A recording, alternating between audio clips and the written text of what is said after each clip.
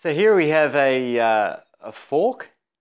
It's a Specialized Venge fork.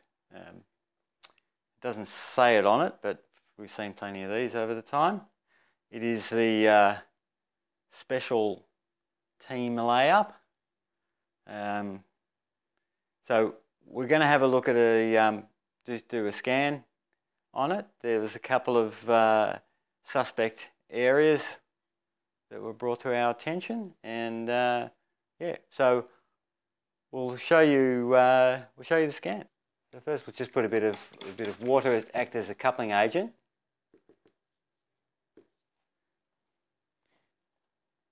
Now, if you watch the screen, I'm trying hard to hold everything, and shows, but you've got a back wall signal showing up here. And then, when we move over the area of the indication, we're getting an interface showing up here.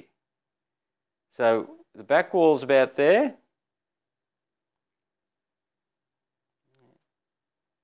And then we're getting an indication here and here. And we go back to the back wall. So that's a really typical indication of planar voids at multiple depth.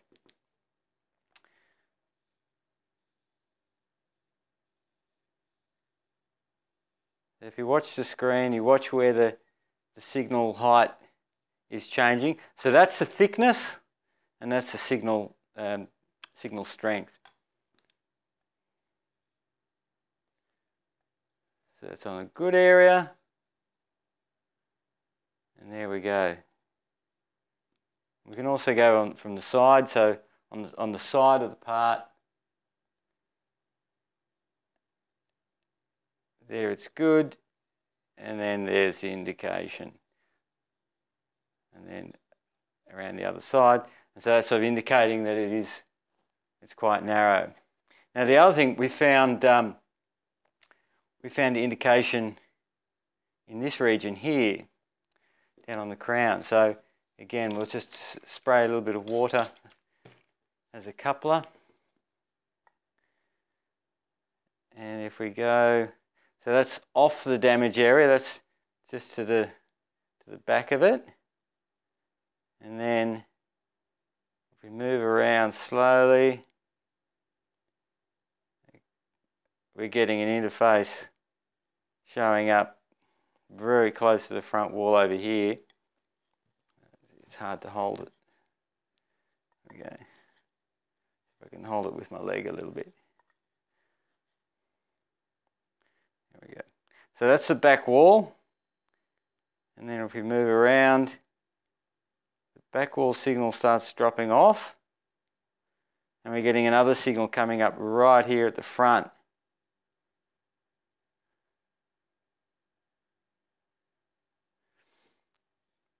There's also the same thing on the other side.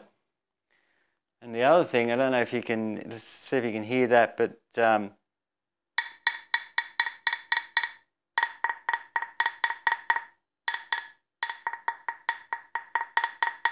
here it's dead in that point. So again, that's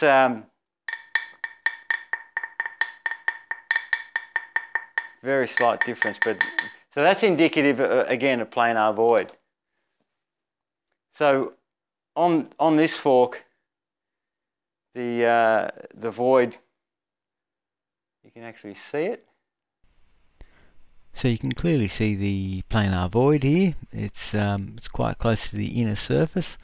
You can also see that white, that sort of lighter colour area, which is indicative of the problem as well. So how the person who cut the stereo didn't see that is sort of a little bit beyond me. So I mean, you can see the hacksaw marks with the blue paint. We'll have a better look at it on this view. You can also see at the top left hand corner, you can see there's very small delamination on the edge where when the person cut it, it then tore away right on that edge. So then we'll go along the back face where you can see the length of it, and also up where the stem clamped the area, and you can see that crack indication sort of right down the middle, which is a result of the delamination, which is a result of the void. So there you have it. They're the indications on this fork and what it looks like on the ultrasound A scan. So as you can see, we found a couple of areas here at the crown on both sides. They're clearly voids.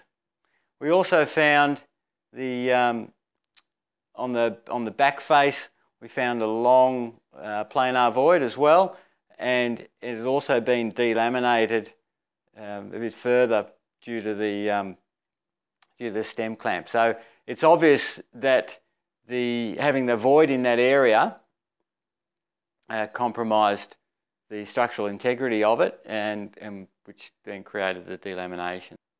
I suppose the disappointing thing is, you know, it says team issue layup, and it's like, well, what do they put voids in it to make it lighter, or what? You know, what's the quality control? You know, you can see visually. You can see if you look inside the steerer, you can see that that void.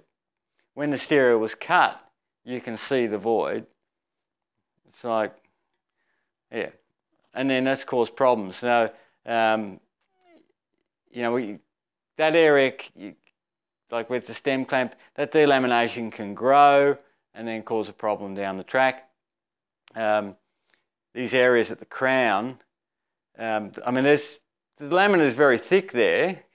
However, you know, if those voids do grow, that's a really high stress area, and yeah, you know, it's going to be a bad failure if it fails. So anyway, that gives you a bit of an insight into the scan and how we do it. And yeah, hope you learned something. We'll see you again soon. Okay, bye.